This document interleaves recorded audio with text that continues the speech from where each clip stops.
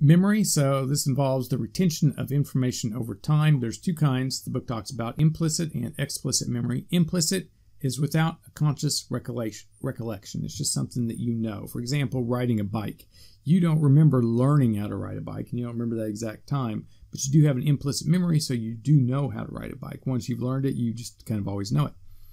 An explicit memory is a conscious remembering of facts and experiences. If you tell a short story, like your first memory, that's an explicit memory.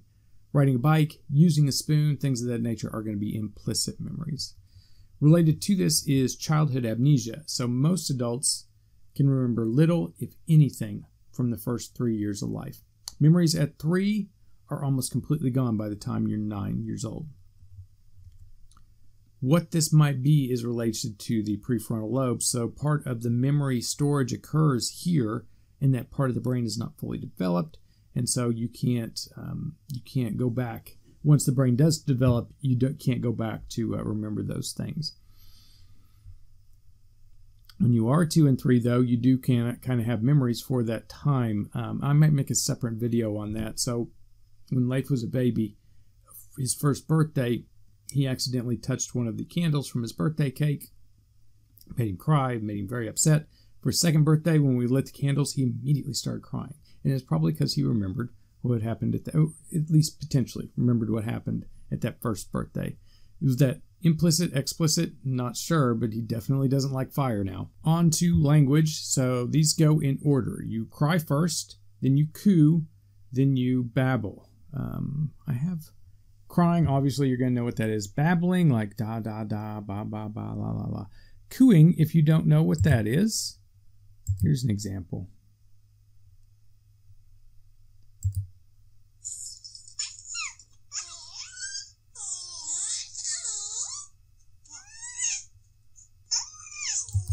So it's kind of like a joyful outburst, to be one way of putting it. So yes, crying, then the cooing, and then the babbling. Then they start getting into showing and pointing at things. For recognizing language sounds, these are called, so phonemes are the basic sound units of language. And the book says that we are, when we're born, we are citizens of the world. Infants can distinguish sound changes no matter what language the syllables come from when they're infants. The way they do this research is they'll put like headphones on them and go ba, ba, ba, ba, ba.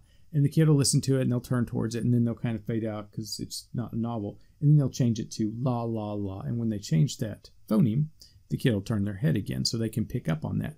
And they can pick up on changes in phonemes for all languages. Then, at about 6 months old, they can only recognize phonemes from their own language. And then it becomes more difficult. It's probably one of the reasons why it's best to learn language when you're a kid.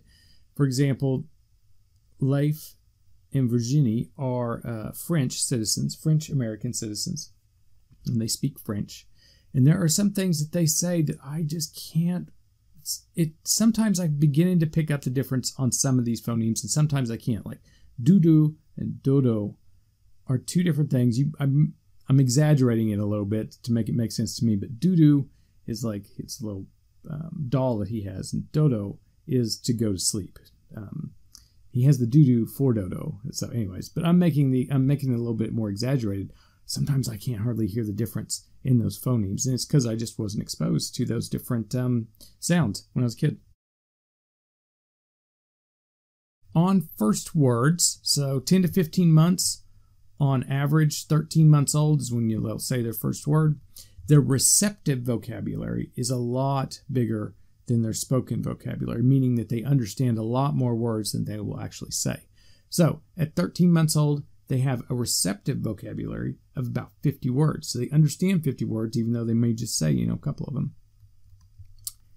By 18 months, they will say about 50 words. And then they will have what's called a vocabulary spurt.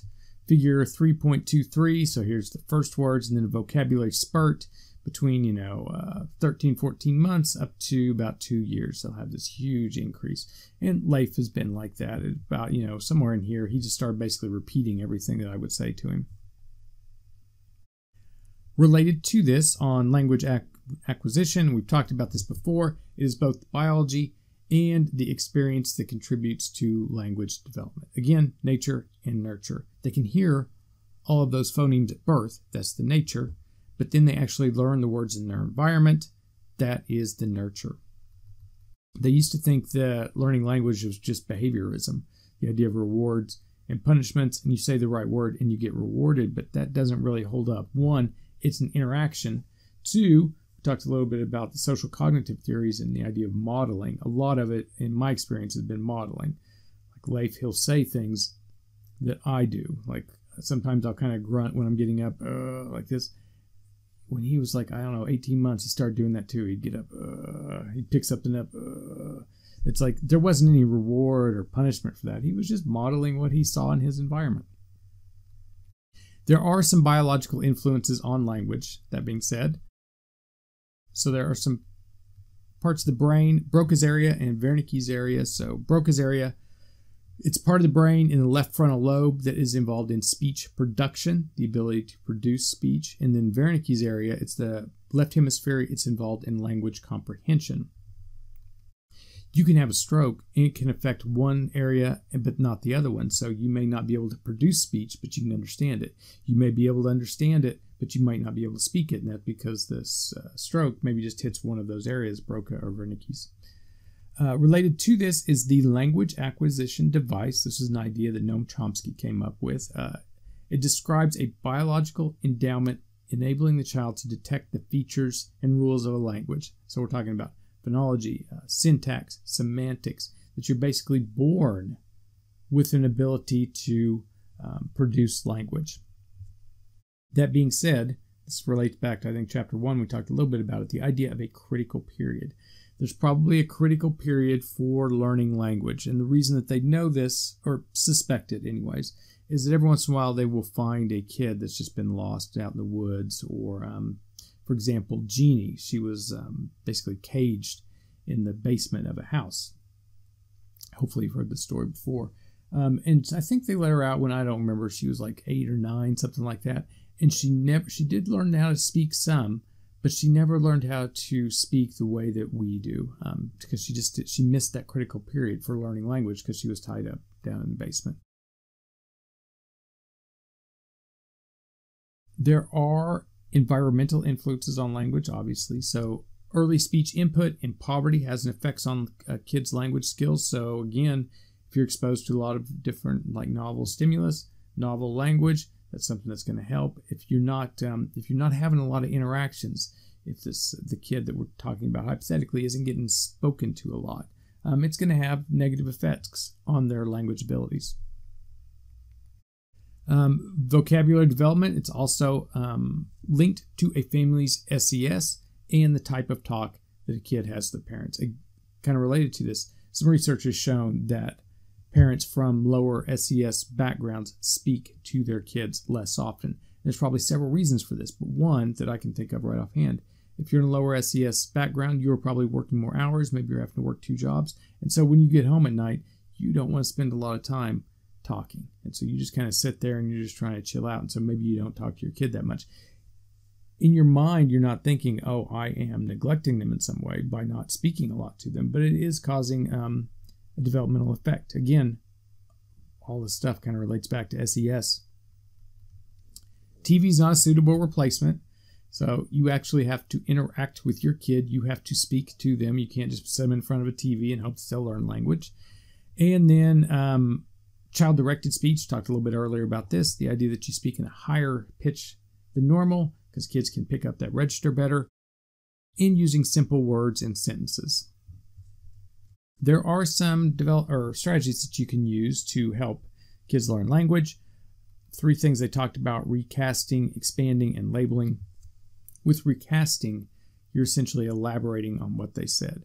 So if they said, the dog's barking, doggy barking, you could ask a question like, when was the dog barking? And so you're having a conversation with them. Part of the language development is really just teaching them how to converse with another person. So yeah, elaborating, expanding. So if they say doggy eats, you could say, yes, the doggy is eating. So if they only say part of the sentence, doggy eat, you fill it in the rest of them, and then eventually they'll model that. Yes, the doggy is eating, And then the last one, labeling. What is this? What is that? What is this? Something we do all the time. So like you get picture books. It's like pictures of zoo animals. What is this? What is that? With Leif, he'd be like, that's a lion. He'll go lion, and then he makes sounds for a lot of them. So he'll go roar, or like with the elephant, he'll go elephant. Roar. He's kind of like bringing the trunk up, and so yeah, cute, fun games you can have that if you do have kids, those are things that you'll enjoy doing. Chapter 3 is kind of a long chapter. That is all for that. When we get into Chapter 4, we'll talk more about infancy, and we'll talk about social and emotional development. Thank you very much for listening to this Chapter 3 lecture.